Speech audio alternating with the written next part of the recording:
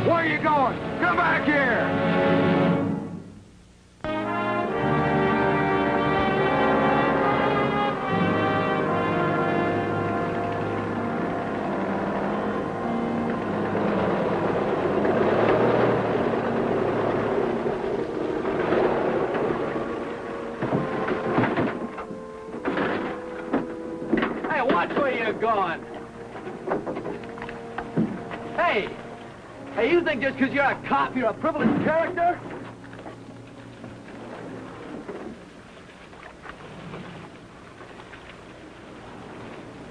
Well, now, I'm surprised you even know how to talk, mister.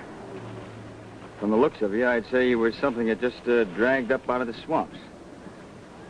Well, I'd say you need a little lesson in politeness. Well, any time an old glades rat like you wants to teach me a lesson, why, you just go right ahead and try.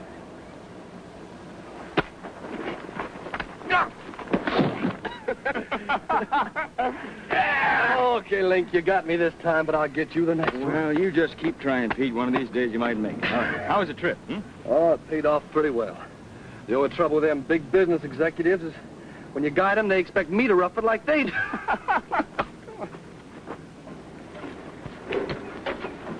Hello, Rod. Hi. Yeah. Hi. Jack. Oh, Robin. Hello, Bert. Hello. Giving old Betsy your yearly beauty treatment. Yes, sir. You never can tell when you might need it. Oh, say, Link, maybe you can help that young man over there. He's trying to find somebody. Hey, mister, come here a minute. This is our local constable, Lake Vail. Pete Hammond. What'd you say your name was? Coleman. John Coleman. Yes, he's looking for a girlfriend. Thinks she might live someplace around here. Well, I know just about everybody around here. What's her name? Well, you see, I only knew her by her professional name. She was a dancer at a nightclub up in Chicago. I can tell you, mister, we don't have any nightclub dancers living in these parts. No, well, maybe I was all wrong. It's not important. What? I thought you said you come all the way down here to find her. Oh, no. I'm here just to hunt and fish. You know how it is. Thought maybe I'd look for it at the same time. But thanks anyway. Nice meeting you. So long. Kind of a nervous fellow. Hey, Jack, clean that bell. Oh, no. He's just bashful. No, he sounded very anxious about her when he's talking to me. Sounded mighty pretty. Dark, wavy hair, large, sparkling eyes, a pretty form, about that tall. No, I wouldn't mind going after a girl like that myself. You know who that sounds like? Ella Bailey's niece, Claire. Claire Bailey? Hey, wait a minute. You mean Claire's come back here? Yeah, a couple of days ago. Why, do you know her? Know her? Way before your time. Hey, I gotta go get cleaned up. Fast as I ever see him move. Yeah. I'll see you later, Bert. Yeah. Coleman! Mr. Coleman, I don't think she ever danced in a nightclub, but that girl you described, it sure sounds like Claire Bailey. She lives with her aunt and uncle out in the glade. Oh, well, maybe I'll look her up if I get the chance. Do they live near here? Oh, it's only a couple of miles. Your guide will I didn't hire a guide. Kind of enjoy my own company. I'll find it all right. You didn't hire a guide? No. Well, you know, once you get out there, all the hammocks and channels look just about the same. Listen, I'll tell you what. I have to get some supplies, and when I get through, you can follow me out. Hmm? I don't want to bother you. No, there's no bother at all. It'll only take me a few minutes. Be right back.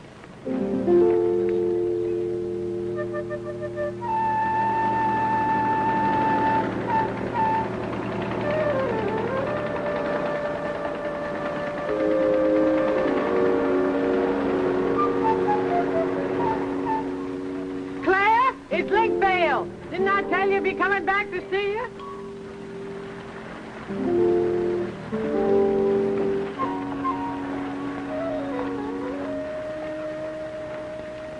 Morning, Link. Glad to see you. Oh, it's good to see you again, Ella.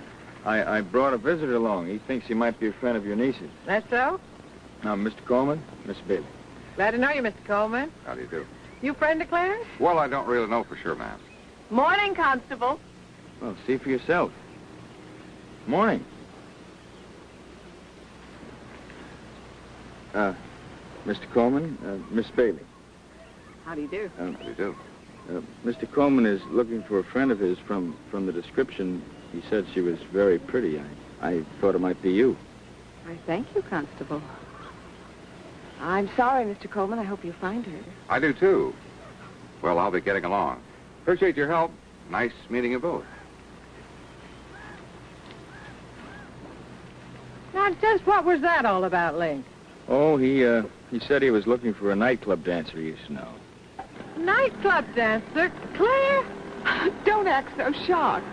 I think that's a compliment. Now, listen here, Link Vail. I'll have you know my niece is a mighty high-class, serious young lady. Well, I'm sure she is, Ella. I didn't... And furthermore, she's a secretary, knows how to cook, keep house, thrifty as they come. Aunt Ella. You'll have to excuse her, Constable. Excuse me for what? And what's all this formal stuff between you two? Her name's Claire and his name's Link. Now, come on in and try a sample of her cooking. Oh, well, I'd like to, Ella, but I have to get back. Sounds like you have some company coming. Ella? Claire? Saved by the bell, Link? Well, I'll see you soon.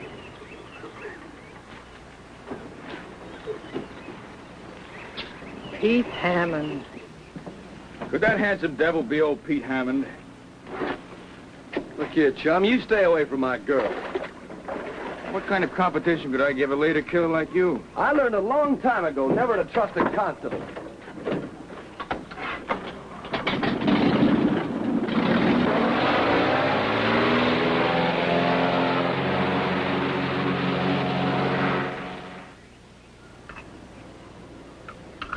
How about finishing this piece? Well, no, thank you, Clem. 3 pieces is enough for me. Anyway, I got other things on my mind. Do you remember what I told you last time you was here? Oh, Pete, that's been 3 long years. I said there'd never be another girl for me but you. And if you ever change your mind... Pete. There are lots of girls like me around. The trouble with you is you haven't looked for them. But you're the only one I ever wanted to marry, Claire. Pete, you're a very sweet guy, but... All I ask is just a chance to see you. Maybe let's go out if you have some free time, okay? Well... We'll see. How about tonight? Maybe tomorrow. I'll let you know. Gee, it's great having you back, Claire.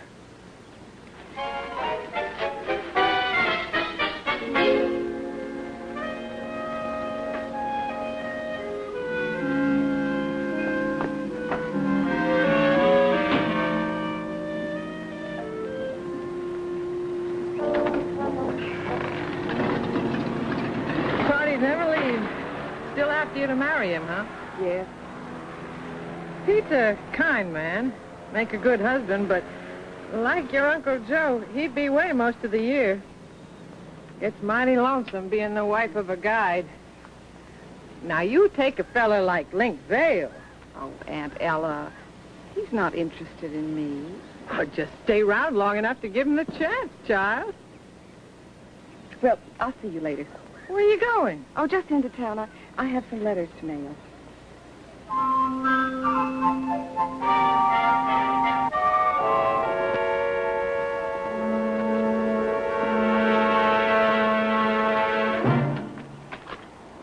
Johnny.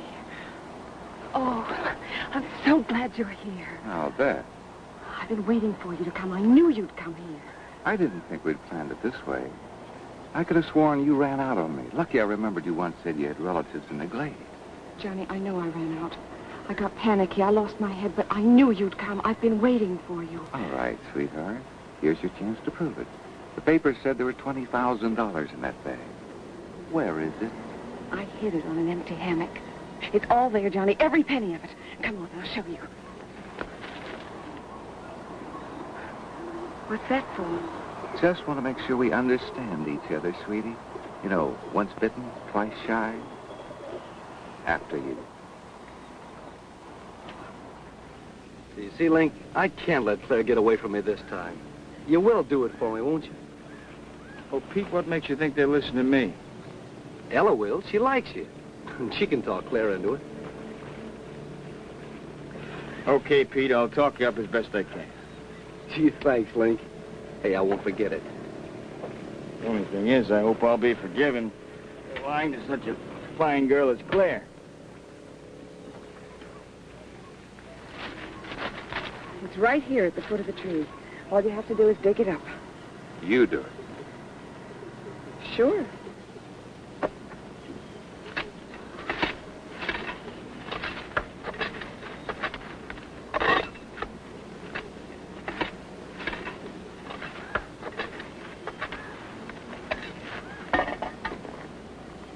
It's stuck. Help me, Johnny, please.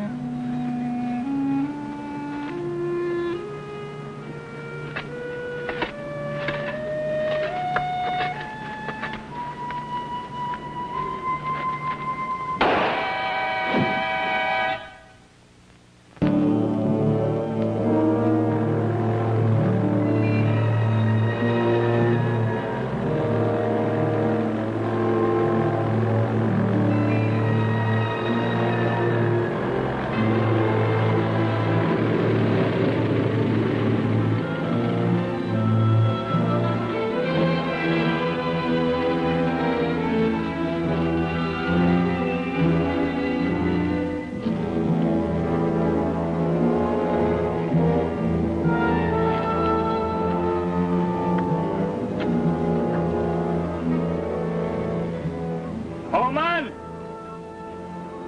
Johnny Coleman! Can you hear me?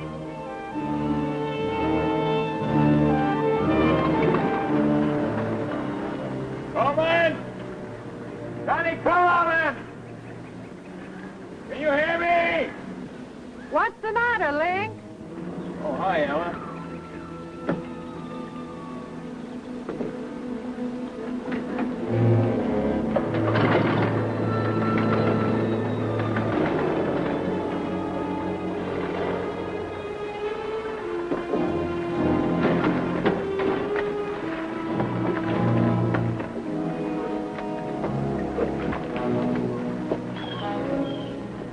Hello, Ella. You know that man that I brought by here yesterday? Mm-hmm. I found his boat drifting in the channel this morning. No sign of him. Probably went ashore on some hammock and didn't moor it proper. Well, I kept searching, calling for him. If he were marooned, he would have answered. He'll turn up sooner or later. Got some news for you, Link. Hmm? Claire's got to go right back to New York. Yeah. There was a telegram from her office waiting for her when she went to town yesterday.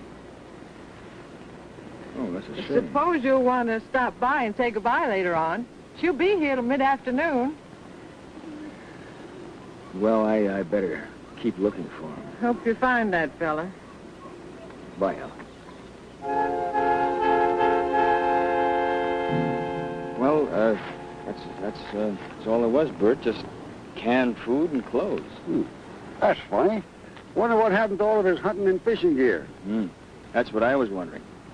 You know, I better call the headquarters in Gladestown and have them send a helicopter out. Oh, say, have you seen Pete?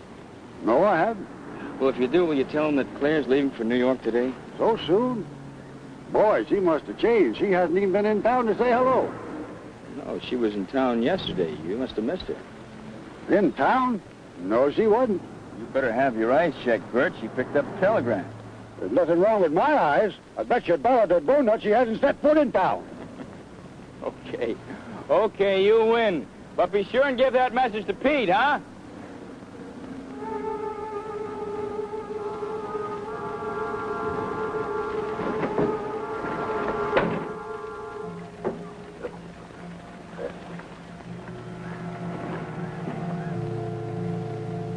Hi, Ling. Claire's just getting dressed. Hello, Ella. Mind if I talk to you for a minute? It's kind of personal. Oh, I get it. You don't want Claire to hear, huh? Okay. Where did you say she works? Executive secretary to some big muck-a-muck in New York. You know where she works? Not offhand. Why? Well, I just thought I might write her a letter. Well, ask her. Why don't you quit beating around the bush and come out with it? You like her a lot, don't you? Well, she is a very pretty girl. You mind if I take her to town? Well, of course not. Hi. Pretty, huh? Like a picture in a magazine.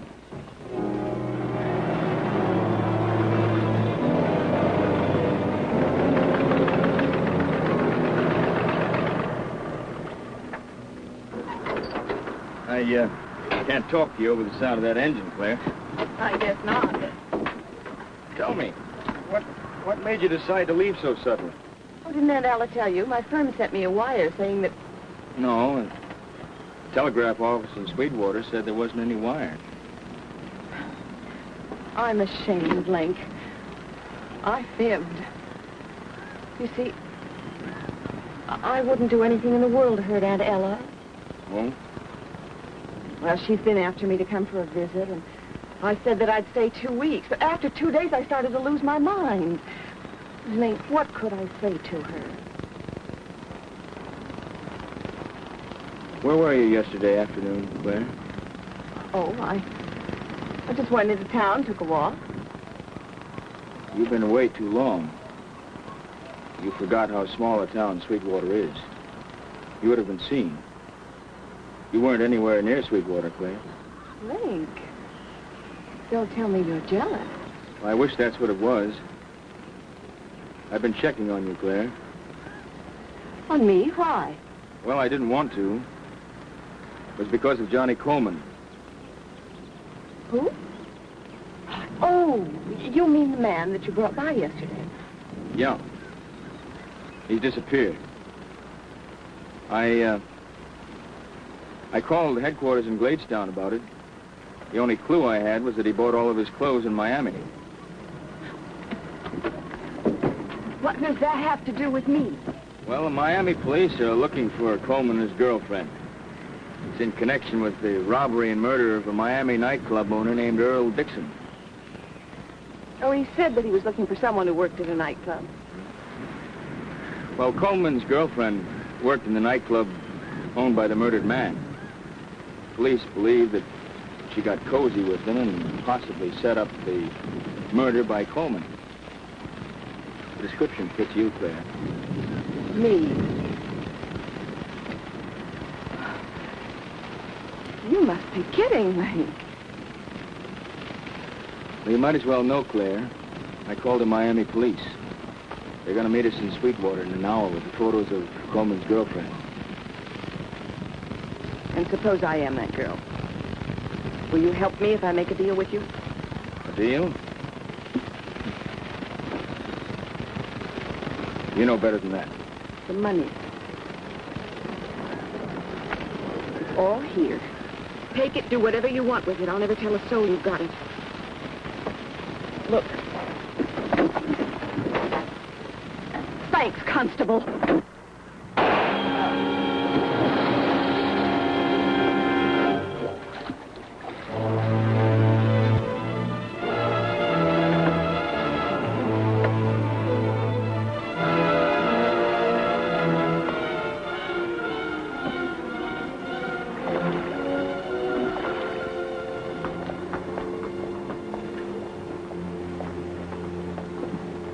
Pete! Claire, honey. I was just on my way to see you. I bought you a present. Pete, were you serious about wanting to marry me? Are you kidding? I'd cut off my right arm for you to say the word, Claire. Pete, I've thought it over. I'll marry you. Say that again.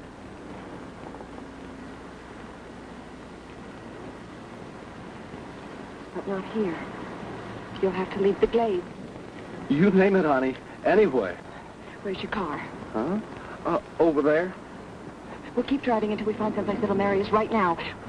You'll have to hurry before I change my mind. I don't know what's got into you, but come on. We'll have to go by my place first and pick up some clothes, and then we can go.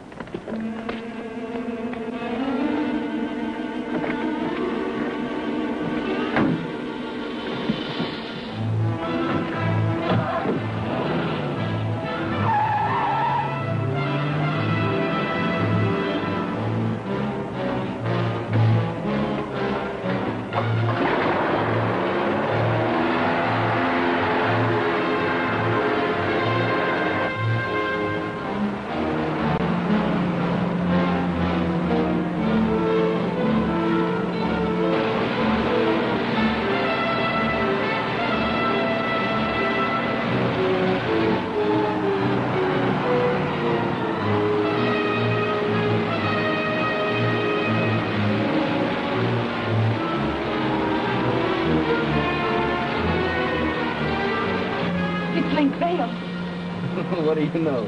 Old Link must be jealous. Hey, I gotta stop him and tell him. No, keep going. We'll ride to him later. Claire, that's Link. We gotta tell him. Keep going. Just keep going. We're not stopping for anything or anybody.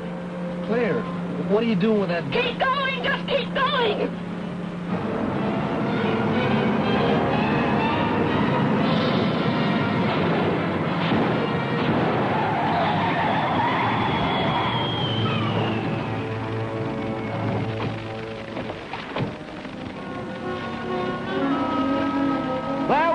You're going.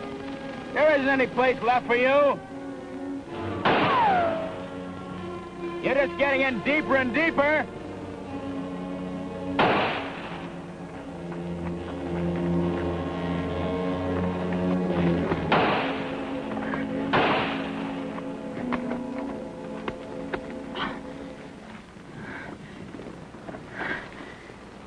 Pete, would you mind?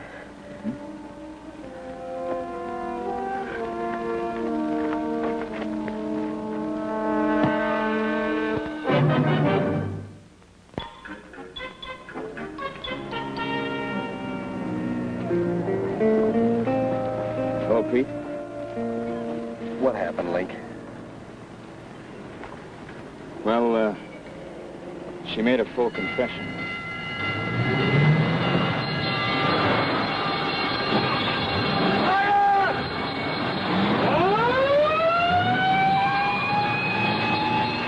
On your mark? Yes, sir. Go!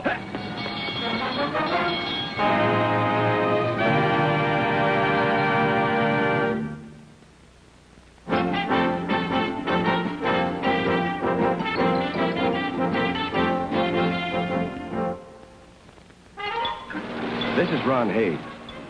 I play the part of Constable Lincoln Vail in the Everglades, America's last remaining frontier. And here are a few exciting scenes you'll see in the weeks to come.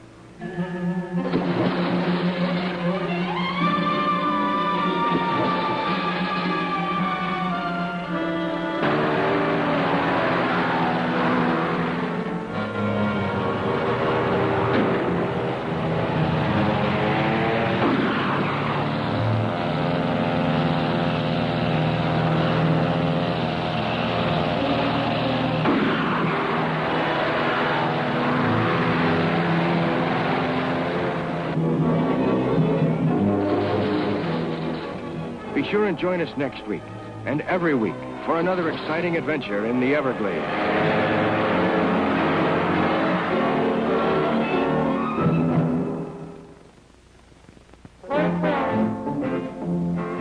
In the the Everglades, there's a way of life. It's a way of peace without stress or strife.